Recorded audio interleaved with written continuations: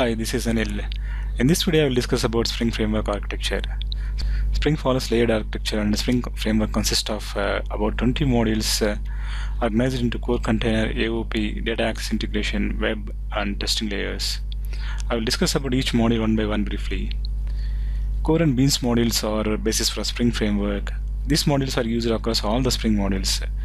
Main component of this module is Bean Factory. Actually, it implements factory design pattern. This module allows you to inject dependency objects which are specified in XML or annotations. This module allows you to create singleton beans declaratively through XML, so we don't need to create singleton objects programmatically. Next one is Spring Context Module.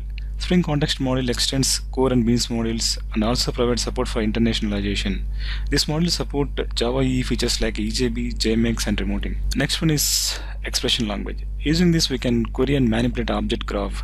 That means we can set and get the properties of the objects and invoke methods on those objects. Now we will discuss about data integration layer. This layer contains jdbc, ORM, OXM, JMS, and transaction modules. First one is jdbc module. If you work with plain jdbc, we have to write a lot of boilerplate code like creating connection, prepare statement, processing the result set, and closing the connection. jdbc module provides template class, so we don't need to write all this code, and we can keep our code cleaner. When you use plain jdbc, exceptions contains vendor-specific messages and error codes. This module transforms all these messages into meaningful exception messages. Spring ORM module. ORM means object relational mapping. Spring ORM module provides integration with ORM tools like Hibernate, JDO, and Ibantis.